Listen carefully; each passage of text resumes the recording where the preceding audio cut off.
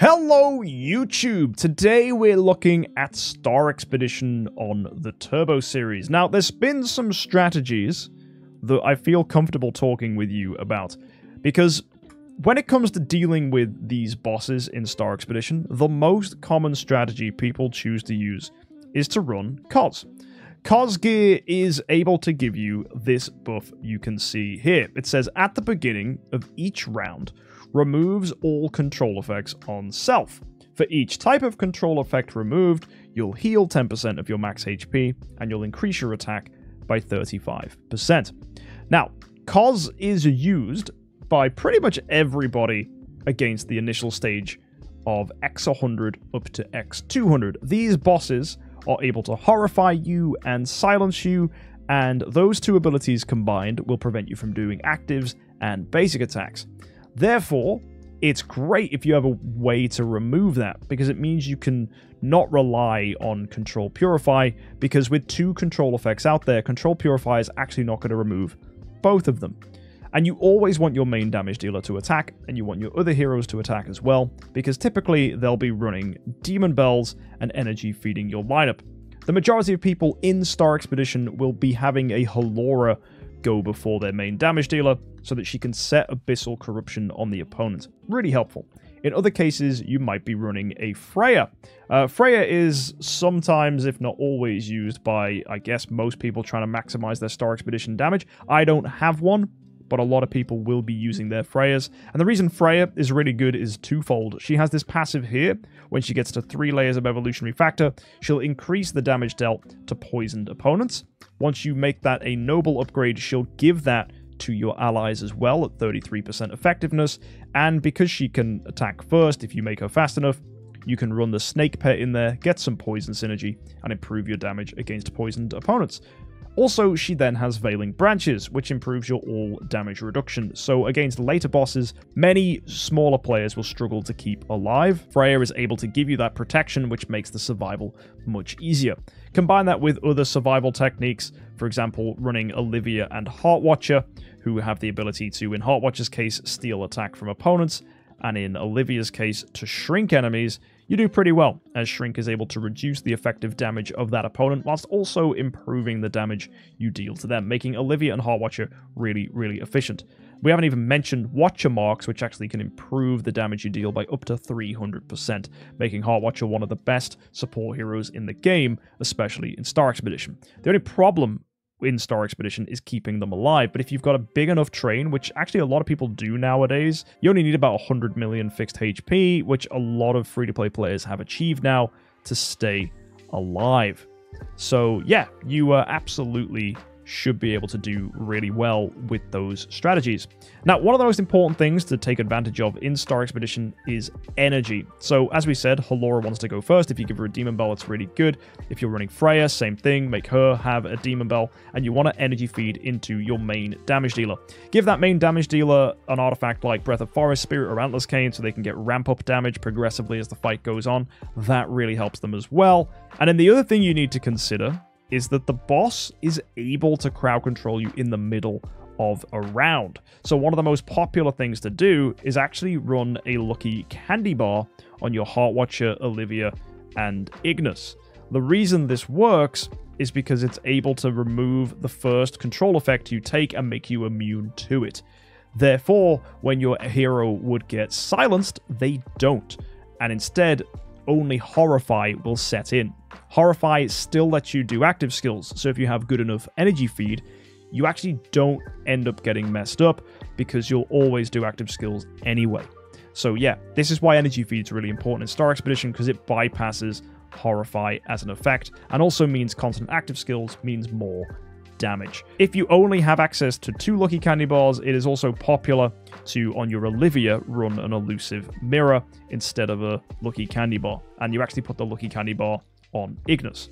Now, one cool thing you'll see with my team is I don't run Ignis. The reason that's the case is because the boss steals energy from your highest attack hero, which is why Ignis is needed to feed energy to your highest attack to top them up, because the rest of your team should have energy. Even Star Expedition itself, once you get to enough stages cleared, is actually able to feed energy to your team too. So with a couple Demon Bells, maybe an Elusive Mirror in there as well, you should have no problem with energy feed.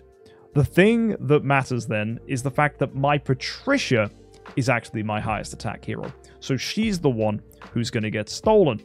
That means my Aspen has complete free reign to do his attacks as always, which means I don't actually need Ignis in here. So, with all that said, I should probably mention I'm not running Cos in Star Expedition, and this is the main thing I wanted to talk about. Foresight is different. Foresight says after launching basic attacks, you improve your raw damage dealt by 30% for 15 rounds, so that locks in, and you gain some extra energy for doing that. Also, after releasing an active skill, you're going to gain crit and crit damage. So you don't need to max out your crit or crit damage. That's just going to organically happen on your hero. So the first thing you'll notice with my Aspen build is I haven't buffed up his crit damage at all, apart from what he just has built into him. So I haven't gone and given him crit damage on any of these. And if you take a look at his stone, he's actually running holy damage, skill damage. When it comes to precision, he gets 90% here. Top that up with additional precision bonuses we have on his imprints, and he hits 150 precision, which is actually the highest amount of precision you can add to a hero to give them the most amount of damage increases. After that, all you're doing is improving your ability to bypass block. You don't actually gain any additional damage. And we also have additional crit here, 20%. That's not actually that important. We gain crit anyway. Important here, though, is Balance Strike. This will improve our damage output. Any bit of our attack that doesn't crit, we gain extra damage for the whole attack, which is really, really nice. And overall, that's going to perform great. But the one thing we don't have by running Foresight is abilities to remove control effects, which is where Elena comes in.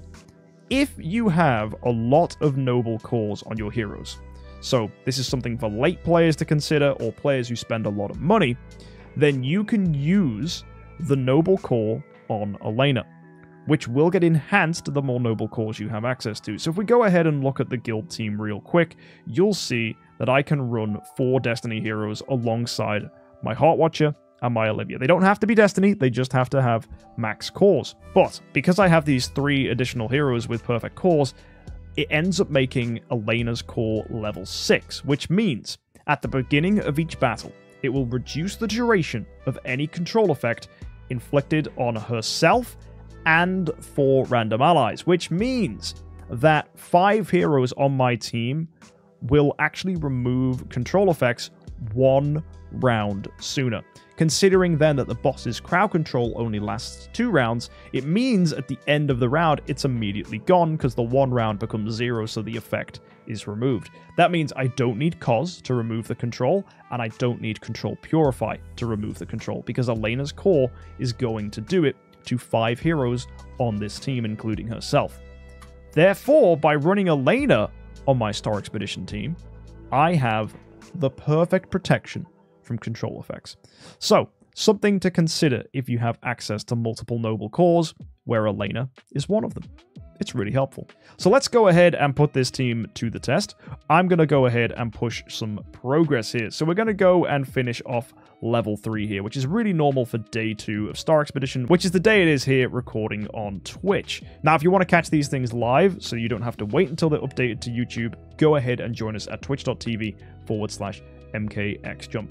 Either way, we're going to go ahead and attack through here, and whenever I can, I'm going to grab anything that buffs Foresight. So I'm looking for stuff like this, Bool's Foresight, that gives 1300 attack, and we want really high value targets that do give a lot of attack to our team.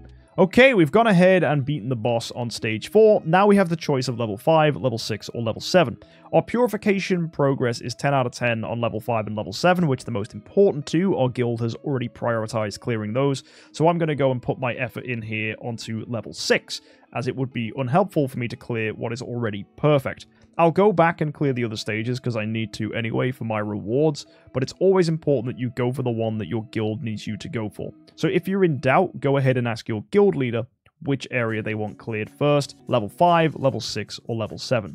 Typically, they'll want 7 cleared first, but if your account is weak, you might not be able to clear 7 in one go, in which case they'll tell you to go and deal with stage 5. Either way, we've gone ahead and beaten this guy here, no problem. And now we can go into our star imprints and go and take a look at what Foresight items we have access to. So we've got this Gus imprint here, which is giving 1480, which is absolutely massive. We've got Nerns there and Carl, so we're looking for anything that's higher than those. I'm liking that Osis. That's got 1396. That's very big. So, with a full foresight set, let's go and see what our team's capable of. We're on X103 here with 10 HP on the boss. I'm pretty sure we're going to instant kill this, but we'll go ahead and see how our team performs nonetheless. So I'm going to remove our preset lineup, and we're going to use the team we've built here with Halora, Patricia, Heartwatcher, Olivia, Aspen doing the most damage, and then we've got Elena in here with her core, and as we've discussed, that's going to give us protection from control effects. So we're going to start off here with an active skill from Halora, then it goes Aspen, then Patricia, then Elena. So Aspen's always going to go second, Halora goes first. Energy feed comes in there from our elusive mirrors and just from the Star Expedition game mode itself. We've shrunk the boss there with our Olivia, that's nice.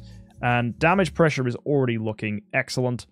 And yeah, we're removing control effects. Ooh, they didn't get removed from Aspen. Yo, I think we've low-rolled here. I think Aspen is the one hero on our team that doesn't get protection from control effects. Elena, there was a 1 in 6 chance you did that. Oh, she's let the side down. That's really unfortunate. This is a really, very unlucky first demonstration. At least the boss only has 10% HP, because we should be able to kill this no problem. We're doing a lot of basic attacks, which will actually improve our roll damage dealt because of how Foresight works. So there we go. Oh my word. This is very, very grindy. We need a good active skill from Aspen, and we should clear this out. Oh, there we go. A little bit coming out there. We need a few more hits from Aspen to get the finish. There we go. Come on, we're on 11 here. This was a huge low roll, unfortunately. Yeah. I can't believe Elena missed Aspen as the one. So unlucky. We might still have this, though. The damage is looking great. Aspen. Oh, there you go. Huge chunk of damage. Oh, no. That's unlucky. So Aspen spent most of his time crowd controlled. So that was a really, really, really, really bad run. And we did 4.2 E to the 16. That is ridiculous. Considering Aspen did nothing all fight. Okay, that's really stupid. So, should be able to clear that one in our next attack. And then we'll get to see just how much damage he is really capable of here. Very funny run, though. Okay, hopefully Aspen is the one that will perform best now. Maybe he's going to get CC removed. Let's see if Elena's doing her job here. Yep, there we go. That's much better. This is going to be a much smoother run here. The ideal is that it's Heartwatcher and Olivia that are the ones that don't get the CC removal, because they're already wearing Lucky Candy Bar. So that's the ideal, right? But there's a 1 in 3 chance they're the one that doesn't get affected. But I'm always looking for those high rolls in Star Expedition. That's kind of how you maximize your damage. If your main goal in this game mode is just to get the biggest amount of damage in one possible run, then yeah, you've got to be running these kind of comps. Some people play for consistency, other people just play to get the biggest number they possibly can. So whatever is your win condition here in Star Expedition, whatever sounds like the most fun to you, then yeah, go for that. And yeah, obviously this isn't going to be 100% consistent due to that low roll factor, but you know what? We're cooking, we're doing very well. And even if Patricia gets CC'd here, that's not a problem.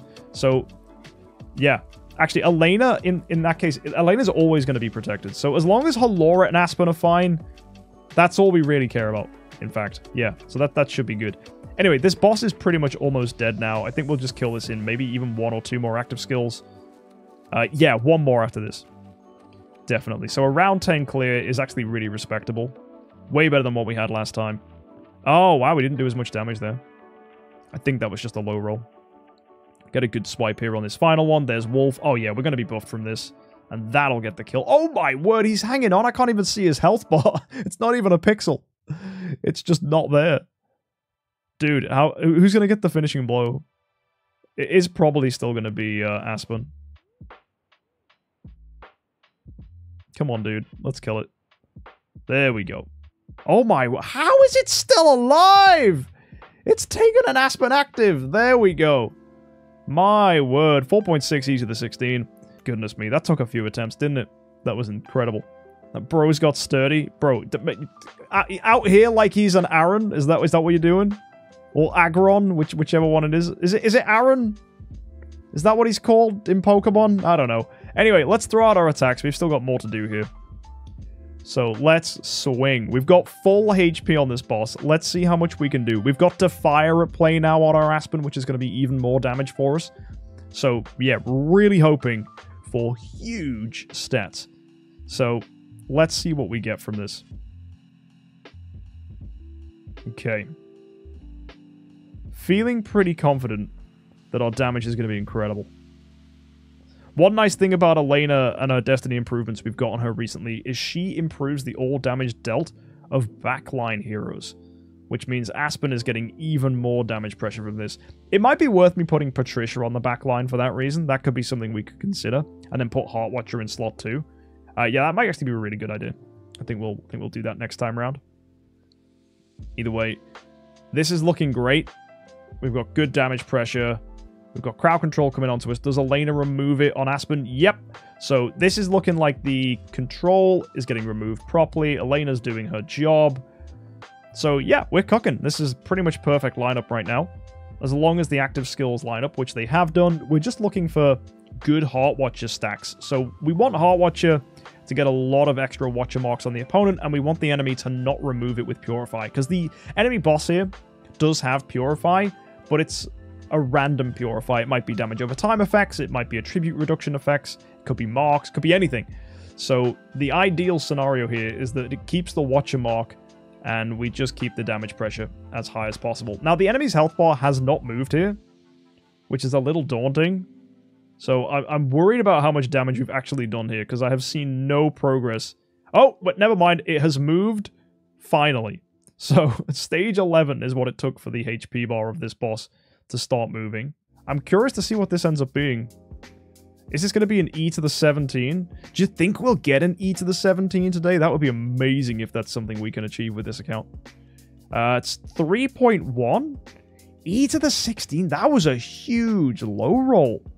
Wow. I'm going to go make sure our destiny is correct here. Make sure we've got that buff from Elena coming onto the back line, because that's really important that we've got that. Let's go make sure that's there. So if we go to our destiny tree, and it'll be, yeah, backline heroes holy damage. We've got all damage dealt is reduced on enemies. And this says, additionally increases backline allies all damage dealt. Yeah, no, that's fine. That's all good. Okay, let's make sure Aspen's got the right one. Let's go with this one here that gives him 1200% of attack bonus. That's probably better. And everything else is looking good. Increases all damage dealt. Yeah, he should be cooking now. Let's go send this in. Do I have one destiny skill in reducing armor instead of attack? Yes, I do. Yeah, because my armor break's not 100%. That would be the main thing that would boost this, is if I had the Shadow Starspawn at level 140. That additional armor break would bring Aspen over the edge, because I think he's on 80% armor break at the moment. He's got 60 inbuilt, and then we have an additional, I think, 20% coming from our bonuses here for running, I think it's Gus. It gives 20% extra. So yeah, hoping that we get some good damage output here. Now, where's the CC removal? Oh, it's not on Halora. That is a huge low roll. So it means Halora is going to be controlled for pretty much most of this fight, which is terrifying, which probably means we're not going to end up doing that much damage. Oh! We did 1.1 E to the 17 without Halora? This team it's capable of so much. We just need good RNG, bro. That was like with barely any abyssal corruption. How did that happen? Right, we got 2 fights left. If we can get the perfect run, it's gonna be amazing.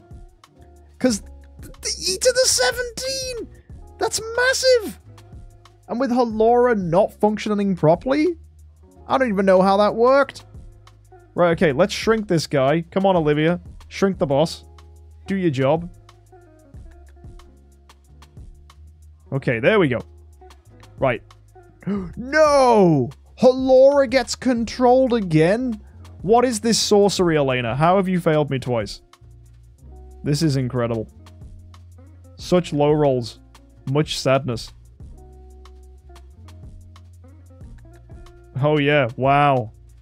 Wow, wow, wow. It might be worth me running Control Purify on Halora just in case. That might be something I need to do. Okay, let's skip this and do exactly that. Look how much worse that was. 2.2 e to the 16. What is this randomness, bro? You go from like 1.1 e to the 17 to 2.2 e to the 16. I love Star Expedition. It's so inconsistent. Okay, here we go. The final attack of today. Let's see what happens. Halora into Aspen's basic. Then we get Patricia, Elena, Heartwatcher, Olivia. Okay, good. The control effect is removed from Halora. This is feeling good. We get the shrink there from Olivia. And, okay. We've got the protection from the control. Elena has done her job. So now we just need a consistent run where Heartwatcher high rolls and things will be good. Okay, it's Patricia that's the one who's getting stopped here. That's fine. We don't mind about that. Yeah, I think it's Patricia anyway. Or maybe not. Maybe that was just the fact that the counters came through. Yeah. Okay, let's see where this comes. Let's see our damage here. Although I'm really, really wanting this health bar to, like, start moving, please. That would be really, really nice. There we go. That was a good chunk. Come on. Get me more like that, please. Let's go. Come on, Halora. Big active skill. There's the wolf as well. Ooh, it moved again! Nice. I think this is going to be a good run. I've got good feelings. I think we got another e to the 17 on our hands here.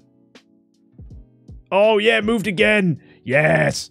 Yes. Keep moving that health bar. Let's go. Come on. All right, there's the wolf pet again. Aspen. Oh, no, the health bar didn't move as much. We may have not been buffed by the wolf that time. That's unlucky. And, oh, not as high as we got that one time that Halora was stopped. 7.5 e to the 16. But there you go. That is how you use Foresight as a star imprint on your team in the lower stages. Against X100, it is still something that you can use. It works really nicely with a hero like Elena. And yeah, the team really, really can push if you build it properly. So yeah, all in all, not too bad. We got some decent attacks off there. And I'm just going to leave it for now. Sad we didn't get another e to the 17, but I'm really glad we were able to pull one through today. That ranks me probably at number 1 here in the guild. No, not even. We've got some people who are much stronger here. So yeah, hopefully you guys have learned something about Star Expedition there today, and hopefully you can take that advice to tune up your team. If you've got any questions about how to get the most out of Star Expedition, drop it in the comment section down below, and I'll do my best to answer. If not, I'm sure many people in the community will answer as well. One big thing is Giant Killer makes a huge difference. It pretty much doubles your damage output, so if you have an A tier, that really helps. And some good heroes to go with as damage dealers. You can do well with Aspens, you can do well with Vulcans. Even Vesa is actually pretty good. But yeah, I'll see you guys next time. Thank you for tuning in, and as always, have an amazing week, and happy idling.